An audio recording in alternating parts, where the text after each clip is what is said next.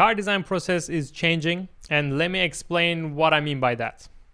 When I was a car design student, I was watching YouTube videos. I was asking to professional designers, like, what is the design process? Then I got some internships and I saw different processes. Then I became a professional designer in a couple of companies and I saw again different processes. And as a freelancer, I see also totally different one. So design process is not like a guidebook. You need to do A, B, C, and then like if you follow all these steps, you have a good design. It's not like that. It is super flexible, depends on the project. Because it can be depending on the budget, it can depend on the timeline, it can depend on the type of the project. If it's an interior design, exterior design, detail design, or in-house company design versus like design work for external company. It might be many different things happening, or how many people working on this design, what are the expectations and so on. But still, in general, when I look back, I remember it was more like, sketching, some design proposals, going to Photoshop, doing a 3D, and 3D was Autodesk Alias only, like it was high surface quality, A-class surfaces. It takes months, but you got this best quality models type of approach. And then there was clay modeling phase as well. Sometimes even before 3D, from sketches you jump into clay modeling. Sometimes after 3D modeling, you go to bigger scales and like first do the CNC milling around the clay, and then by hand you do the changes. Then you put these changes into 3D or into, again, Photoshop. Then you go back to clay. Nobody even talk, or I don't even see much clay modeling anymore. I mean, compared to the past, it still exists. It is still something, I still like it. I agree that it has this human touch, and it's always nice to see cars or vehicles or any object in real life rather than just photos or digital. I agree with that. But also the technique itself is getting old because it is slow. It is super costly compared to other options. For example, 3D printing. When I was a student, it was something new. Like maybe it was not something new for the medicine or other areas, but for car design or design in general, the type of 3D modeling was getting popular slowly, and it was started to be used in industry at least. And it's not that old, but it's also not that new. But also it's not like it is at this stage you have to do 3D printing. Things are getting more and more flexible in my opinion. It used to be again like sketching and then Photoshop and then 3D. Now it's not like that anymore. You do a rough doodle or like a very rough sketch and you can jump into 3D directly. You can skip all the 2D digital painting part. Or there is AI now. And actually I'm going to talk about it soon because it's a very important part of this video and it's some good news, very nice news for me about AI future, let's say. I'm going to talk about it soon. But today you can jump into, take your sketch, put it into AI, visualize it, render it, then go to 3D or even generate 3D from this AI. I'm talking about Viscom, for example. That's what I'm experienced with. And then you can take this rough 3D, put it into Blender and quickly model over, develop the model further, and you already have like a very nice 3D proposal. If you wanted to follow this traditional method of sketching first and then deciding the even final design on sketch and then try to put it on 3D and try to keep as close as to sketch.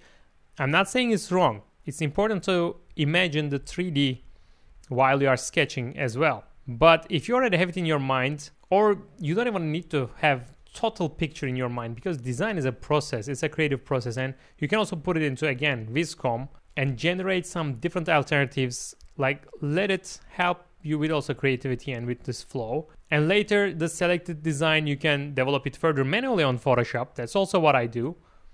I don't just take AI result and done, that's perfect. Still work on it on Photoshop, develop it further, put it on 3D. Again, it is changing fast. And I'm not able to say, I cannot tell you like, do this again, like A, this, B, C, D, like it's not a guidebook to perfect design process.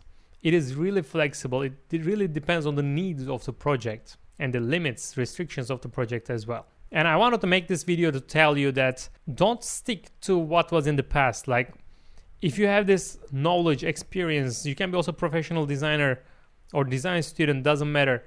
Don't just be like close-minded. I think it would be the opposite of open-minded, right? So be open-minded and follow what's happening. At least experiment with it. You might be skeptical about AI, for example, or even about Blender. Because of course it's not what we used to hear, what we used to know, or even not what we were taught in the school, right? Or just even last year or 2 years ago, many people were against AI, and now I see them using AI, experimenting themselves, because it's not one thing.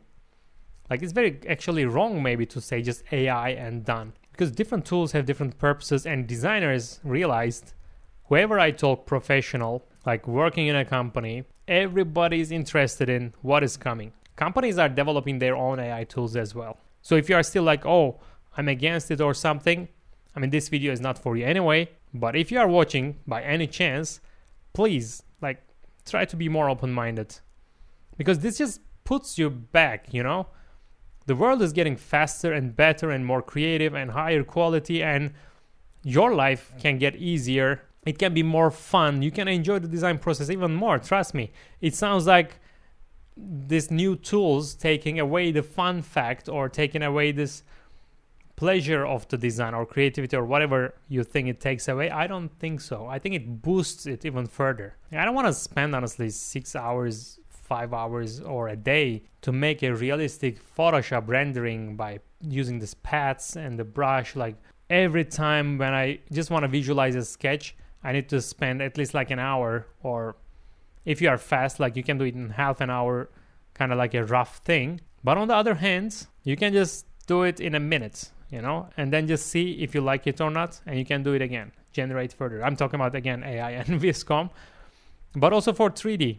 There are still people who are not using Blender. I totally understand if you don't have time, if you are already working in a company, you got used to Alias or the other softwares and you are keep on going. But I think it's worth to give it a try to use Blender, because I remember when I started first myself, it blew my mind because I was an Alias person. I was doing Alias model all my projects, and it was taking time, and you know, we already talked about it. And when I did Blender, I was like, wow. You can see real-time materials, real-time lighting stuff, so you don't need to export your model, and you can model while seeing the real-time reflections, and it's getting even better and better. Like, now they released the newest version of Blender, and I couldn't even test it yet. I'm also guilty of this, but I'm gonna test it, and if there is some new features that is useful for car design, I will definitely update my Blender for beginners and Blender for advanced car design courses. If you don't know what I'm talking about, I have my own online courses that you can find at my website to learn Blender from zero. Or if you are not beginner, but you are also not super confident to do complex cars like different shapes and forms, you can learn from my Blender Advanced Car Design course. So, what I want to tell you in this video also is like this good news that I mentioned. You know, Viscom sponsored many videos in my channel, and also this video is sponsored by Viscom, so thank you for that. But now we brought our partnership into the next level, which means I'm a brand ambassador of Viscom. It's not like a super self-explanatory term, honestly, because it's a bit flexible, but basically I am in very close contact with Viscom, co-founder Jordan and the whole team, about the upcoming features of Viscom AI, and it is mind-blowing. I already shared a couple of short videos in this channel, or reels on Instagram about it. Like, from 2D to 3D changed a lot, it improved a lot. Still, it's not perfect. It's not like you click on 3D generation and you get the perfect car model, but compared to the first version, the new one is definitely way better. And can you imagine the next one? Like, after 2 updates, probably it will be really good models, I can imagine. And there are new features, and that's where my role is now also. I'm testing these new features and giving them feedback as a professional car designer. So I use it like on my projects or on my personal projects to see how it fits to my workflow and what would I change or what would I need more. For example, about the style of the renders, they're also changing the new version of exterior style or the new version of Viscom General. They are amazing. Like, another thing, actually, it was question a lot asked to me, like both from the workshops I did on the universities and online, was like how to create my own like AI model and stuff. Well, you don't need to, because in Viscom also there is something called palettes is coming. You can train your own style. You can train your, not only style visually, by the way, it can be also style of the design. Like if you feed it with certain design elements, certain products, the palette in Viscom, the results will also follow this type of design elements and so on. So it is also super exciting. I already tried some of them and I will train more to see how it will go. And this gives you endless possibilities basically. You don't need to limit yourself with already great render styles of Viscom, but you can also train your own models. And another very exciting thing is you can even change the influence of this style. Like, you know, you can normally change the drawing influence. You can say follow my sketch 100% or follow it like less percent or whatever. But now you can do the same for the style. You can say don't take 100% Viscom general style. Make it 50%. So it finds like a balance between your sketch and this style, depends on this sliders. And it also gives a lot more possibilities. I already tested some and I got really cool results. I love it basically. Or another one is the reference image. Now it works also better. Like I just saw on Viscom's Instagram this results, and isn't it amazing? Like this is the reference image and you get this results. I think it is pretty cool. And actually it is not even a beta feature. Like you can already try it on your account. The other features I mentioned are the beta version, but soon they will be released as well. So my new role with Viscom, being in very close contact, testing the new features, which is amazing for me, and giving my feedback. And this kind of makes me, I feel like I'm part of this tool. I mean, I am honestly, and I'm very happy, very honored to be part of Viscom's journey. Since the beginning, by the way, I remember how it started. Like it was only like basic slider to like generate a sketch, car design sketch, like you can say longer, make it more aggressive. And so like it was just sliders. Then it became like a real time, you were sketching and it was rendering for you. It went through like, now when I look back, honestly, the beginning was very weak tool compared to what we have today. But on that time, it was the top technology. So it is developing super fast. And I'm so glad that I have this relationship with Viscom, this partnership, because I am part of this journey, because I am like part of this company which is shaping the design process, right? Like as I said, design process is changing fast, and Viscom is definitely one of the biggest players, and it is just amazing to see what's coming also. And don't worry, we will not like lose jobs because of, I don't know, Viscom will take over the car design industry. No, it's not like that. You already know it. If you watched my other videos about AI, you already know that I believe AI is an amazing support tool for designers, not an enemy or not something to be scared of. And I want to mention that when I started my YouTube channel, I think it's been over 4 years now, and I wasn't expecting something like that. I didn't know it's even possible, or I think Viscom was very fresh on that time. And my goal was to share like car design, anything I know about car design to share with you. Basically, that's it. Yeah, if I put it in one sentence, it's not like making car design something, or I don't even know how to say. Because I don't want to put it into a form like car design sketching or car design blender or car design new technologies or car design theory or car design. I just want to share everything I know and everything I'm still learning to share it with you. That's the whole goal of my channel. And it's amazing to have a support from Viscom in this channel, to have this partnership, to both support this channel keep on going, as well as you supporting by liking this video or subscribing to channel or buying my online courses.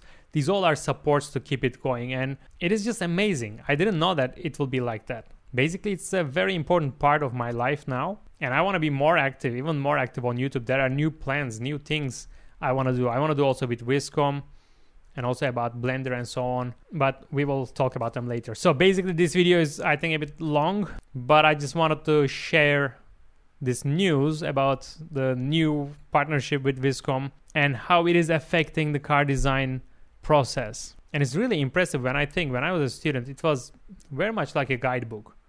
You do this and this and this, and that's the recipe for car design. But now it really depends. Still, of course, there's a rough guideline. It's not like everything is totally changed, but everything got faster, better, more efficient, and more flexible. Thanks a lot for watching. I'm excited for the future of car design. I'm always excited about car design, future, past, today. So it is amazing to see also you are sharing the same passion. All right, let's go. Let's sketch some cars or let's do something about them. See you in the next video. Thanks for watching.